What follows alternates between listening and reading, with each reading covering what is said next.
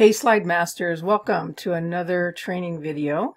I'm going to show you how to insert a slide into another deck.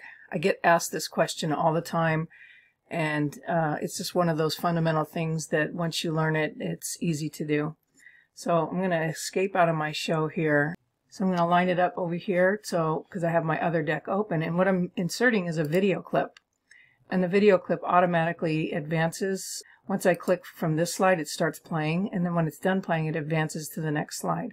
So I want to place this beginning slide. It could be an intro to a video if you want, to the next slide. So I'm going to select these two, holding down the Shift key and just clicking on the two.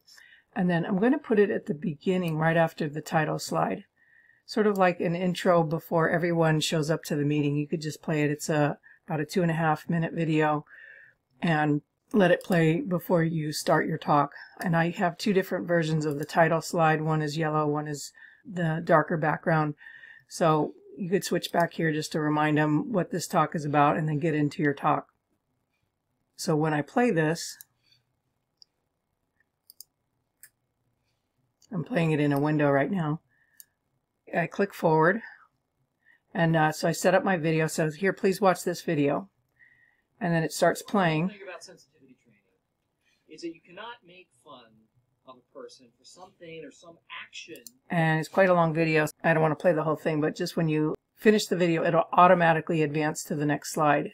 They have done to this slide. So that's cool because then you don't have to worry about the video playing or hiccuping. A lot of times people put a video on a slide and they click on it thinking that's how you play the video. But when it plays automatically as you click through it, you're not seeing the mouse on screen, and you know, sometimes it does hiccup if it doesn't go right. So this is the best practice way to do that.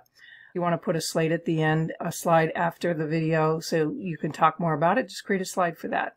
All right, I hope this helps.